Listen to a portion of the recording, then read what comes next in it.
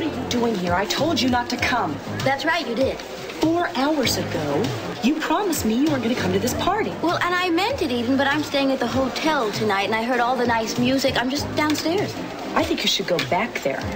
Well, I only want to say hello to some people and maybe have a drink or something to eat, and then I'll go. I won't make any trouble, honest. Hello, I knew you'd be here. Somehow I knew you'd be here, too. And you're with Julia. How nice. It's always a pleasure, Gina.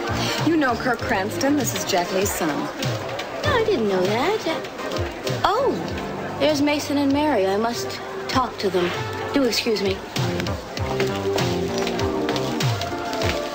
The moment I saw you two, I said to myself, now there is the best-looking couple in the room. Gina, what are you doing here? Eden told me you weren't coming. Well, Eden says all sorts of things, but you mustn't take anything she said for truth. As a matter of fact, you told me you weren't coming to this party. Well, you mustn't take anything I say for truth either. Mary, may I steal Mason away for a little while? I have something I need to say to you. Of course. Come on, Mason. What is it, Gina?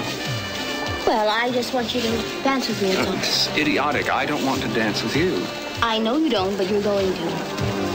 Everybody seems to be enjoying themselves. I think they're enjoying watching you make a spectacle out of yourself and me. I think we make a very nice spectacle, Mason. Just dance with me. You see? You see this?